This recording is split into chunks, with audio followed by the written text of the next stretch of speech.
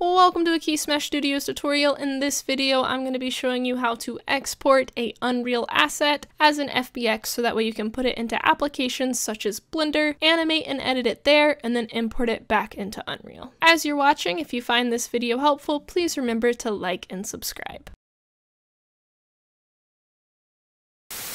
This is part 3 of a 4-part series, so if you're wanting first-person movement and a weapon pickup, be sure to watch the previous 2. If you're just here to see how to export out of Unreal, then those videos aren't needed. However, I will be using the weapons that we imported in the previous video. I will provide the link in the description below again for those who didn't watch that video, but it is just an Unreal free asset at the time that I downloaded it, and I'll also be using Arms, which is a free asset that I got from OpenGameArt. The link for that will also be in the description below. So to go ahead and begin, you're going to want to go to your weapon bundle, weapons, meshes.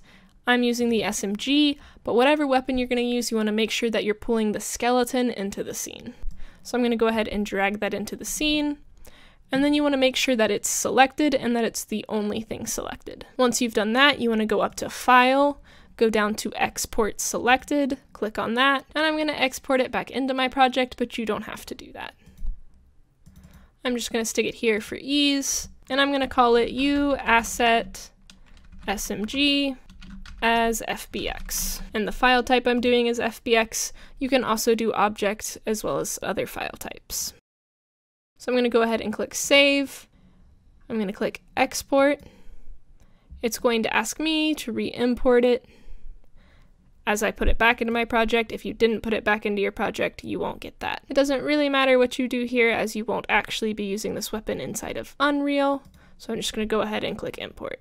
Now I'm going to go to Blender, and I already have the arms from the link open, but what you're going to want to do is go up to File, click on Import, go to FBX, and I've already copied the location, and here's my asset, so I'm going to go ahead and import this FBX. Now if I go over to this, you can see that the skeleton isn't in the right placement, so I'm going to go ahead and move my gun to be back on top of the skeleton.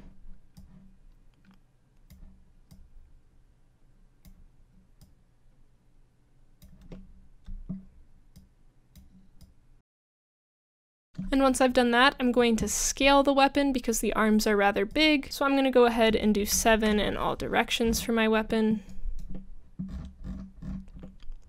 And then what you'll want to do from here is just move it to whatever positioning you're wanting. I'm not going to actually animate the whole thing for you, as I want this video to be more about how to export out of Unreal and import back into it through Blender, but I will go ahead and show you how to get started. So on the arms, you're going to want to make sure that you get rid of the animation that it comes with, and the gun and the arms are actually going to have 2 separate animations. So you're going to click on your arms, however long you want your animation to be. You want to make sure that you adjust the start and the end, and then you want to make sure that you click auto keying, which is this little circle. So after you've done that, you want to go up to pose, so that way you can see all of the bones, and then you're just going to adjust them however you see fit. So we'll say at 20 that I want it to rotate the wrist by this much. As you can see down here, the keyframe is added for your animation. You're going to want to do it again for the arms as well as for your gun. I'm going to go ahead and just open the one that I've already done, so that way you can see that one. So as you can see, if I click play here, it picks up the gun and holds it into a position. And once again, as you can see, I have an animation under my character and an animation under my gun. Once you've done that, you want to go up to File, you want to go down to Export and click on FBX. I'm just going to name this for vid. And then for the options, you want to make sure you just have the armatures and the mesh. You just hold down Shift while you click for that. For scale, because again the arms are pretty big, I did 0.1, and I switched the forward to Y because of the positioning of them. And then for geometry, I got rid of apply modifiers, and I got rid of add leaf bones. And then under animation, I got rid of all 3 of these. Whenever I would have all actions checked, it would import just the arm animations and not the gun animation. And when I unchecked it, it allowed both animations to be imported separately. So now you can go ahead and click Export FBX, and we can go back to Unreal. So now what we want to do is just import those weapons. So I'm going to go back to Content, create a new folder called Arms.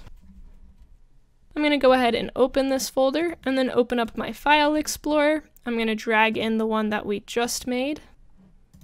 And then for import settings, you want to make sure that you have none for skeleton, as the 2 different animations will have different skeletons. You want to make sure that you're importing the animations. You also want to make sure that both of these are checked if they're not already checked by default. And then because of the rotation of the arms, you want to make sure that your import rotation is at 90. We can go ahead and click import here. And then as you can see, we got an arm animation and a gun animation. So I'll let those shaders finish compiling.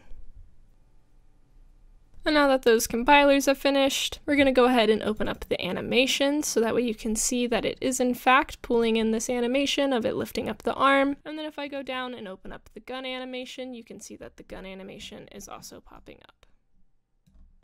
So as a recap, we took a Unreal asset and exported it as an FBX, so that way we could put it inside of Blender and edit and animate it there, to then export it out of Blender as an FBX and import it back into Unreal, so that way we can use it inside of our games. Once again, this is part 3 of a 4-part series. The next video will consist of taking these animations that we just imported and having them play whenever we've interacted with a weapon, so that way we have a smooth transition of picking up the weapon with an arm instead of having the weapon just appear in front of our camera. As always, I hope this video was helpful. If you have any questions or suggestions, feel free to leave them in the comments, or you can join our Discord and ask them there. The link for that will be in the description below. Don't forget to like and subscribe. Thanks for watching. See you next time.